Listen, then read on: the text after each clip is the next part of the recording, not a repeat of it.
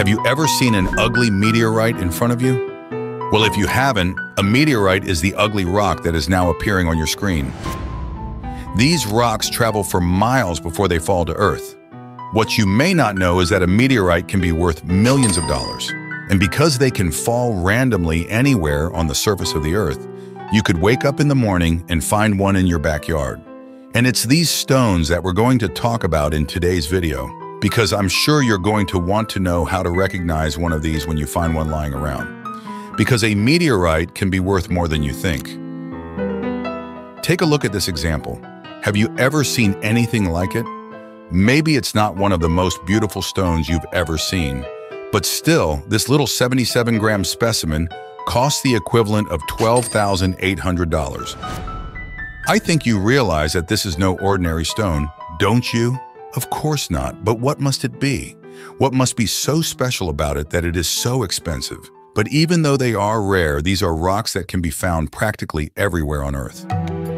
They look like ordinary rocks, but they are actually extremely rare minerals that, depending on their chemical composition, can be worth a lot of money.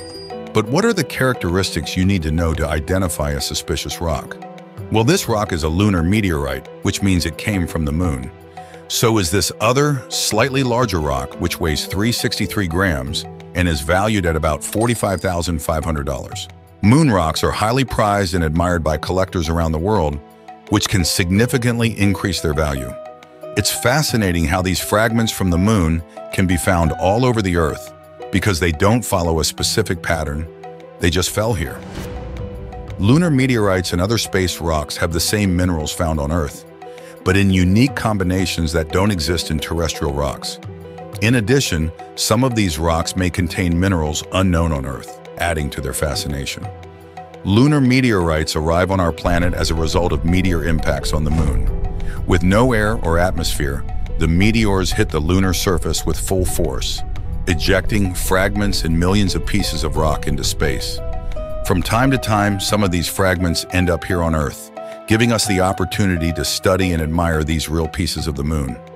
One of the largest lunar meteorites weighs about 13.5 kilograms and is valued at about $2.5 million. Due to the density of these rocks, they don't have to be very large to reach high weights and therefore high values. But the most important question, and the one that may have piqued your interest in this video, is how do you know if the strange rock you found could be a meteorite? Here's a handy list of tips to help you determine whether the rock you found is a terrestrial rock or a meteorite from the moon or another world. Meteorites are generally metallic rocks composed of a combination of iron and nickel. Although they may look like ordinary rocks, they have unique characteristics. First, their weight. A rock composed almost entirely of iron will be nearly 3 times heavier than a terrestrial rock of the same size. So be careful if you find something too heavy. Another important thing is its appearance. A meteorite, being something extraterrestrial, will not look like the rocks in the area. It will be unique, without many or any similar rocks nearby. Although there are heavy rocks on Earth, such as those derived from iron ore, and those with dark or metallic colors, such as hematite, these terrestrial rocks don't appear in isolation. If you find one, you're likely to find many similar ones in the same region. This is not the case with meteorites. They are solitary, and finding one usually means there aren't many others around. Don't mistake any strange, dark rock for a meteorite.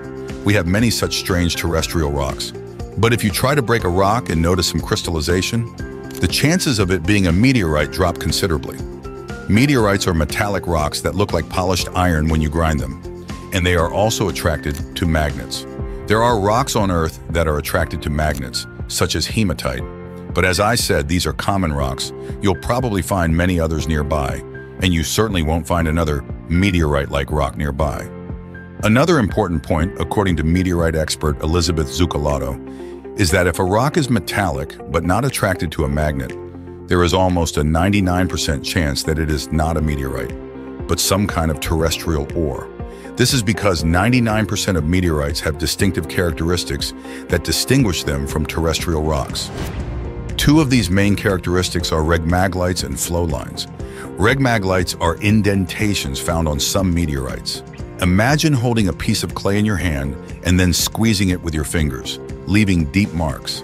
This is how regmaglites are formed due to the melting of metal that occurs when the meteorite enters the Earth's atmosphere. That's why terrestrial rocks don't have them, because they don't have to pass through an atmosphere. Another feature to look for are flow lines, which look like small dry streams on the surface of the rock, or like melted candle trails, and can be visible or even microscopic. Like red maglites, they are formed by the partial melting of the meteor's outer layer as it enters the Earth's atmosphere, which means you'll never see these two features in terrestrial rocks because they don't have this type of formation.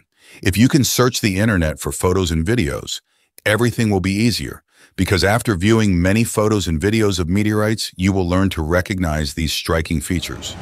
And if you have a suspicious rock, it's worth having it tested. When in doubt, watch this video and the one below, which shows step-by-step how to identify a meteorite. Because sometimes you may have found a meteorite and don't even know it. So before you sell it, first, make sure it's an authentic rock. Chondrite meteorites are the most common and can be sold on websites for around $5 per gram. However, a lunar meteorite or very rare specimens can be worth more than $1 million, depending on the correct analysis of the material. So to confirm authenticity, follow the step-by-step instructions and, if necessary, send a sample to a national museum in your area for testing. In many universities, you can also take tests to determine if the stone is authentic or not, as well as to estimate the rarity and value of your meteorite. Now, I'm sure that after watching this video, you, like me, will probably start looking at all the strange stones you find out there differently. After all, who knows when your lucky day will come? I hope it's today. Also, if you like gemstones and would like to delve deeper into this subject, be sure to buy our Gemology for Beginners book by clicking the first link in the description or by watching other videos here on the channel. Thanks for liking and subscribing. Good luck, gem hunters!